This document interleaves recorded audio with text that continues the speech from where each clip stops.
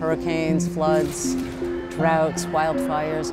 We also have mass violence and socio-political and racial unrest, and these are all major contributors to the well-being of children and families. Like when you think about, let's say, a hurricane and all of the disaster that can come from it, a child who is like 5 or 6 might not necessarily understand, that, okay, this is just a natural occurrence. It just depends upon the age and the developmental level as to how folks understand disasters.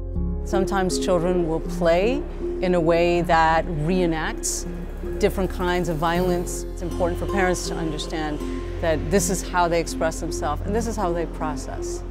As psychiatrists, we are the experts in the mental health spectrum, so we can give great information as it relates to education. We could also allay some fears that some of our youth and some of the adults have. So I think that we as psychiatrists are made for now. In the first few days or weeks of an event, it's very normal to feel very distressed. So we have a role in helping them understand what are the best things for them right now, getting fresh air, exercise and movement if they can, and really staying connected, because we've seen over time that social connectedness is really essential in helping communities recover. Know your resources that are available. For instance, there's a Center for Traumatic Stress that gives a lot of education upon how to deal with these disasters.